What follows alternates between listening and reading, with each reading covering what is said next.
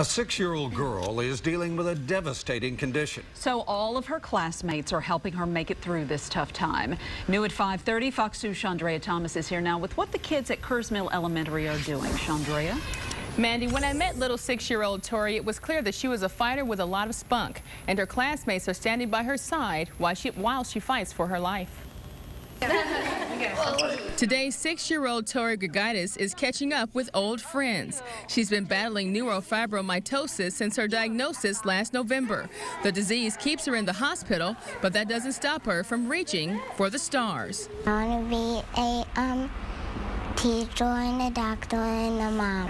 Her mother, Michelle, says it's been a tough road, but the support of the community has been great. It's a genetic disorder that causes tumors to grow on the nerves inside and out of the body. She found out in February that she had 3 tumors, one in her brain and one on each one of her optic nerves. 5th graders Jake, Sophia, and Jamie say it makes them feel good to know they're helping a classmate and friend.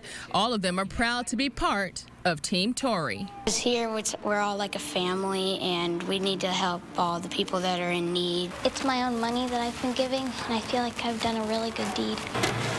Fortel's Pizza is donating a percentage of today's proceeds to help the family with expenses.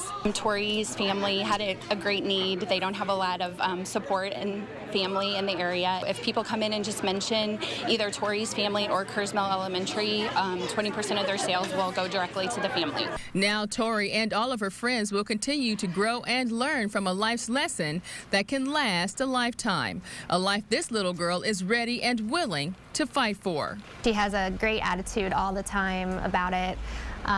She's what gets me through every day.